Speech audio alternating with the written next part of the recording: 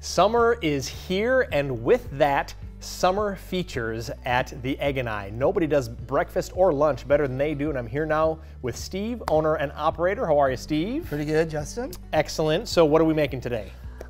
This is going to be chicken and roasted artichoke hash. Oh, a hash. Really all new for right. us. Okay.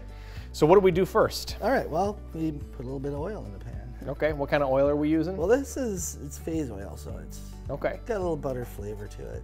Ooh, you can never have too much butter, as they say. Now these are going to be, these dishes are going to be around until August 11th, I think you said? I believe it was 11th, yeah. Okay, excellent. I'm going to start with some... Whoa, look at that! Start with some spinach. I should have brought tongs. I didn't bring my tongs today. We're gonna fry that puppy right down for you here. Well, these they'll wilt pretty quick, and then they'll be... Sure, yeah. Is that just kind of what you're trying to do, is get them to wilt a little bit? Yeah. Okay. They take up a lot of space otherwise, I guess you could say. But hey, spinach is spinach, you know? That's right. It's important to get your greens in. So what do you want to do next? Let's throw some onions? All right. Yeah, why not? It's fine with me. Get some onions in there. You're asking me what we're supposed to be doing Because it doesn't really matter. We're just going to heap it all in there. Okay, all right. Looks like you got some potatoes here as well, some egg. Yeah, well, it's a hash, so there's got to be some potatoes involved. Of course, of course. This is the artichoke heart. The secret ingredient. So these are quartered artichoke hearts in brine. We pour off the brine. Okay, all right. That's the surprise ingredient. I don't know if it's really a secret ingredient, considering the name of the dish. Right. We won't tell where those artichokes came from. That's the secret right there. All right. Looks like you got some crumbled bacon up there. There's some crumbled bacon. We got some diced chicken breast. And I commented earlier about how this was served with an English muffin, and I am a sucker for English muffins, so thanks for bringing that. You bet. But this is one of three. By default, it comes with English muffin, but you can substitute a lot of things. Sure. Different kinds of toast. You can get fruit, you can get yogurt. I mean, there's quite a long list of things you can substitute, but the English muffin seems to work pretty well. Oh, I agree. I agree. English muffins go with just about anything. Now, this is one of three different menu options that you're featuring this summer, and we're going to be, you can kind of stick around with the Best of Wisconsin restaurants all summer long, and Steve will be here featuring the bacon and avocado egg sandwich, the summer berry waffle breakfast as well. So that should all be good. And of course, we've got some juice here. So yeah, well, the juice this summer was the same one we had over the winter. That's a pineapple tonic. Okay. It's got a little bit of cucumber in it. Sure. Ginger. That makes it so refreshing, that cucumber flavor.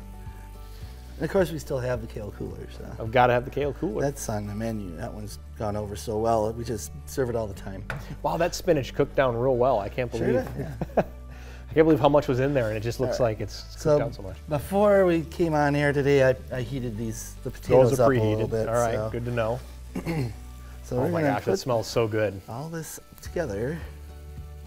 Try not to spill it everywhere. But, you know. Too late. At least it didn't get spilled on the floor. We can still pick that up and toss that in there if we need to. Oh, there's plenty in there. So does this kind of get with mozzarella? This kind of gets its separate plate. It's a plate within a plate. It looks like. It's a plate on top of a plate. Okay, great. Mozzarella. Ooh, lots of mozz. Lots of matzah. All right, now this is an interesting little deal we have here. Okay, I was wondering what this is going to be. So this is, we're not done yet. I've done this before. This is a pizza oven. Something you might, part of the thing about this show is you can get restaurant results at home if you can get a little innovative. Sure. So I took the rack out of the pizza oven, you unscrew it, you take the faceplate off, you take the little knobby thing off. Okay. That's what that deal is on the end. Turn it around backwards, now you got a broiler. No kidding. So. Talk about innovation, yeah, look at that. We're going to melt that cheese. So that's the idea. Maybe even brown it a little bit on top. Okay, so that's the idea, is to melt the cheese a little bit and give it kind of maybe a little bit of a crust even? Is that kind of what we're hoping for? Yeah, but if you get too far with it, yeah. Then it's, melt it.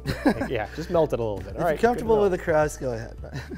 So this recipe includes all natural chicken, hardwood smoked bacon, mixed with house roasted artichokes, mozzarella, spinach, onions, and seasoned ranch potatoes.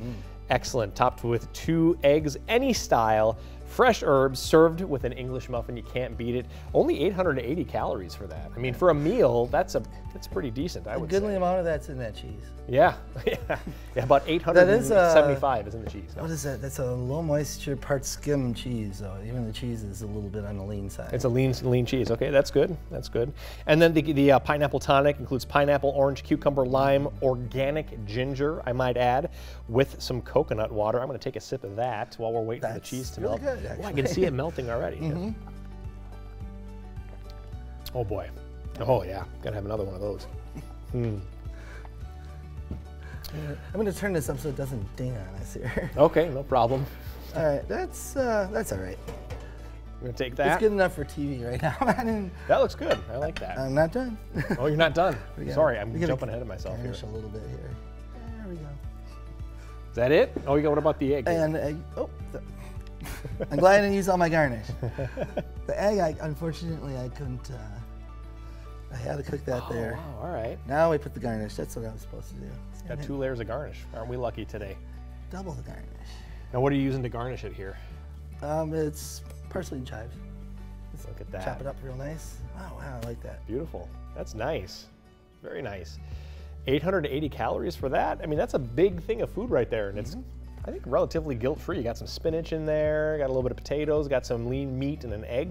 Can't go wrong with that. Wait till you taste that, man. All right, yeah, I'm going to taste it in just a second here. So, what do you think you're going to do for us next month? Which one of these? The bacon avocado egg sandwich or the summer berry waffle breakfast?